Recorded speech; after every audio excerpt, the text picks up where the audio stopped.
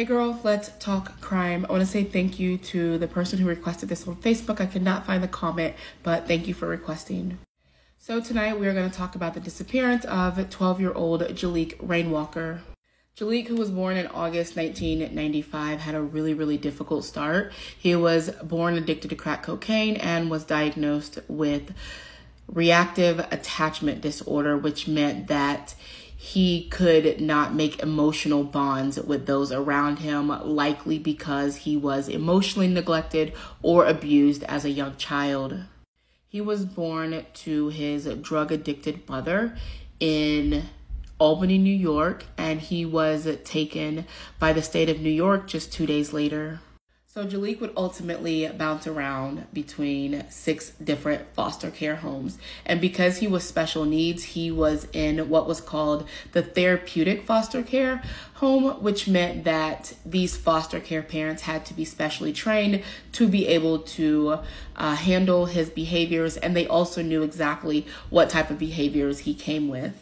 So in his 6th foster care, he was there from 1998 to 2002, and this family was set on adopting Jaliek until he had attacked their young daughter.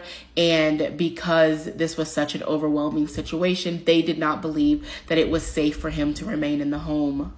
So Jaliek was a very kind child. He was very intelligent. However, he was also really angry and he had a lot of emotional outbursts, and that was really hard to deal with. So in 2002, after he was given up from the 6th foster home, another set of foster care parents, Stephen and Jocelyn, would take him in. So Stephen and Jocelyn had 3 biological sons as well as another adopted daughter, and she was special needs as well. However, Jaliek's prior foster family that was going to adopt him did not feel that this was a really good fit. It was in Royal Washington County, New York. It was a 2-bedroom cabin. There was no running water, no electricity. The bathrooms were outhouses, and everyone slept in one room together, and they just did not think that it was going to be a good fit for Jaliek. However, in 2004, they did officially adopt Jaliek, and along with Jaliek and the other adopted daughter, who was also special needs, they received $1,500 each from the state of New York. So in 2007, Jaliek had ended up threatening another student in their little homeschooling circle, and Jocelyn and Stephen became concerned. So after this incident, Stephen and Jocelyn felt like Jaliek could harm one of their children, and it actually called the Department of Family Services, wanting to reverse the adoption. They wanted Jaliek removed from their home, and they were informed that that was not possible. However, there was something called respite care, where it is basically a break for both the caregiver as well as the child.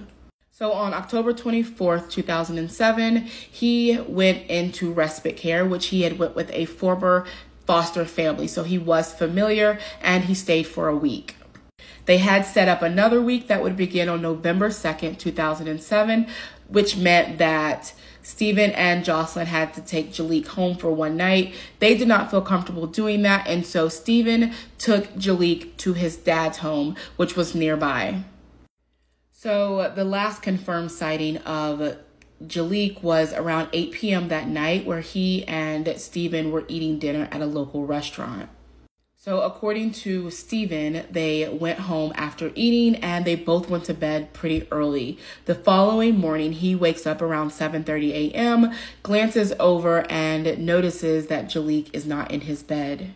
So there's been a few different articles that said different things, but one of the articles did state that he had taken a shower and then went to town to run an errand, and then when he came back, he then reported Jaliek missing. So he still did not report Jaliek missing till almost 9 a.m. and apparently at 7:30 was the time that he realized he was missing. So whatever he was doing in that hour and a half. So according to Stephen, he believes that Jaliek had ran away. His duffel bag was gone, as well as his favorite stuffed animal. And he found a note that stated, "Dear everybody, I'm sorry for everything. I won't be a bother anymore. Goodbye, Jaliek."